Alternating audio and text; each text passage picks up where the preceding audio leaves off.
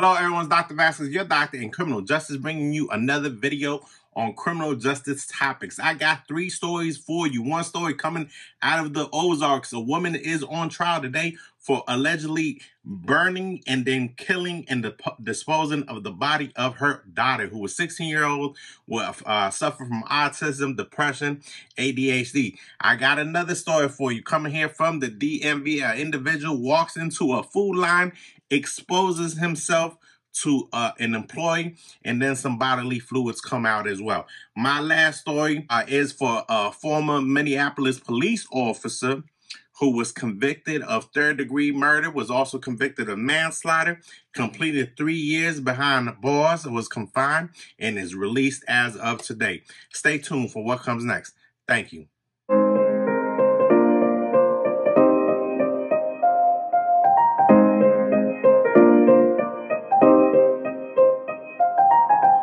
All right, everybody, welcome back. So my first story, like I said, coming out of the Ozarks, it's on an individual named Rebecca Rudd. She had a daughter. Her name was Savannah.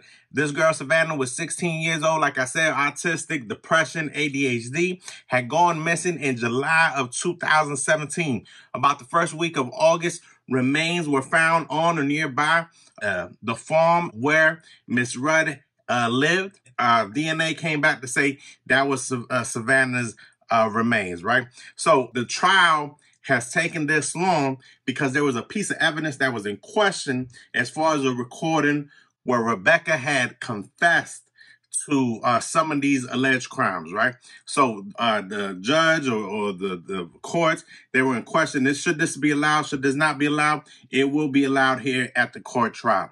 So there's a couple of things I want to discuss. So with Savannah, she was given up at an early age, so she wasn't raised by her mother. So it wasn't until she was 16 that she actually came back to her mother in her mother's life, right? So her friends had taken her as a baby. Rebecca had said that she didn't feel she was fit to be a mother, so she gave Savannah up at a very early age. Only after the adopted parents had split up had they decided, okay, it's time for you to go with your biological mother. So she ended up going from Minnesota down to the Ozarks. Rebecca had a farm that was 18 acres. So the first thing that I think of when I hear this story is, why wasn't she being treated for the autism, the ADHD, the depression? And then, is that a medical issue or is that a criminal justice issue? There's a lot of times when medical needs help, they'll call a police officer or even anybody who's suicidal, anybody who's on meds or anything like that. So it's not uncommon, I would say, for the medical department to hook up with law enforcement officers as well to ensure a process gets done and someone's taken care of. So that struck out to me. The second thing I think of is 18 acre. It was an 18-acre farm. And my question to you is, how does the 4th Amendment apply to a piece of land with 18 acres? Can you imagine 18 acres? What can happen on an 18-acre farm? You obviously, a crime is a possibility that a crime could be committed and it will go unnoticed. That's a possibility. You can have an army there. You can have a battalion there. You can have a jet there. So should there be limitations as far as, we have the right to privacy, the right to unreasonable search and seizures, the protection, and so on and so on. But when it comes to land mass, when it comes to you talking about 100 acres, 18 acres, 60 acres, should there be a limitation or should there be a disclaimer stipulation as far as that right to privacy? And then how exactly does that work out?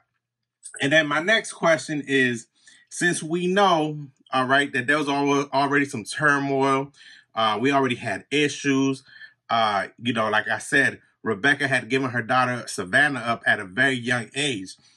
CPS, right? Where you live, it might be called somewhere else, youth services, it might be called child family services, child protective services.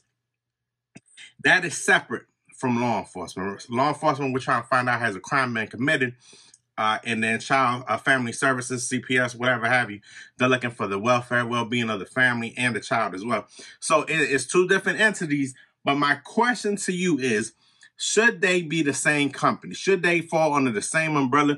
Should CPS just be another subdivision of the police department, and so on? All right, so going on into our second story. We're talking about here in Prince William County. Michael Earl Alexander, 31 years old, from Woodbridge, walked into a Food Line on June 24th, which was a Friday. As I've already stated, the individual exposed himself, would walk up to an employee. She was not looking, and he was exposing himself, right? Or private parts of himself. This was only discovered after they viewed surveillance. The employee was working, was stocking aisles, didn't even know what was happening. So the incident came about when the individual walked up to her, said something, walked away, and then she noticed that she had like a fluid substance on her. It would be later determined that they believed, they being police officers, believed that these were bodily fluids from that individual that went on to the employee. So my first thing, now we talk about punishment, we talk about rehabilitation. It's obviously this person needs help. Are we more for rehab? Should we be like, yeah, so we're going to throw the book at this person? Or should it be more rehabilitation? That'd be my first concern. My second concern is security. We keep looking at security from different locations, whether it be a mall, whether it be a parking lot, whether it be a movie theater, whether it be a grocery store. How can this go undetected? Again, I keep raising the flag that there needs to be a higher concern when it comes to the safety, security, well-being of these customers, right? And again, we put security on the backside because this is another expense that I really don't want to pay for. You know, and what's the likeliness of it happening? My perspective, it should never happen, and you should dedicate as many funds as you need to make sure if I'm going into your store or if I work in your store, in your establishment, I should be secured at all times. And then my last question is, this was an incident that was identified. How many incidents like this you think occur that go unnoticed, meaning that it's not reported, it's not detected, you know, and we were only lucky to find out about this incident. All right, going into our last incident, former Minneapolis, police officer Muhammad Noor was released today. I don't know if you remember, this was a very highly publicized story. In 2017. I believe, yes, 2017, July 15, 2017, summertime, about 11:30 p.m. at night, this lady named Justine Rusarich called a police officer and said, hey, man, there's a sexual assault. There's a possibility of a rape going on in the back alley. Please send somebody. They ended up sending Officer Muhammad Noor with his partner. Mind you, it's 11:35 at night. It's in the back alley somewhere. They drive up. They see nothing, okay? It's pitch black. Miss Justine comes up on the driver's side of the vehicle. Officer Noor is on the passenger side. See, I guess she either thumbs, so she hits the vehicle. She goes to approach the driver, makes a hand gesture. Officer Noor believes that this is a weapon and ends up discharging his weapon, ends up fatally shooting Miss Justine, and she ends up passing. Okay, he gets convicted of third-degree murder and then gets convicted of manslaughter as well. So there was a ruling last year that the third-degree murder conviction was not going to uphold, so they dropped it down to manslaughter, that dropped down the sentencing to 4 years and 9 months. So, first question, when's justice served? You know, 4 years, 9 months for taking a life. Mind you, though, it was in the line of duty. That's my first question. Do you believe justice was served, taking a life, and, you know, let's just say you didn't even do 5 years. So would that be justice served? My next question to you is, can this happen to anyone? Like I said, the back alley, 11:35, Saturday. We're in July. It's the summertime. You get the call via the radio. Hey, man, somebody probably getting raped, sexual assault, something's going on over here. So where's your mind frame at already? Are you already on high alert? Someone thumps your vehicle. Someone comes up from behind. You can't really identify that individual. Would you pull a weapon? Like, what would be the emotional state you would be in, the mental state? What would your readiness be at, and so on? My last question is, did anything change? This happened, this happened July 15, 2017. We saw George Floyd happen at the end of May of 2020. So sometimes, too, I think we get confused. All right, so yes, we want to sentence a police officer. Everybody's up in arms.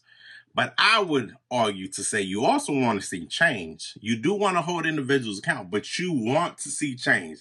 Because if you were just holding people accountable or police officers accountable, then what did you really do? You didn't really cause no change. This needs to be a cause and effect. So, so my last question: do you believe, even through Officer Noah going to prison for 3-4 years, even though Derek Chauvin got committed guilty, do you believe there has been change? Okay.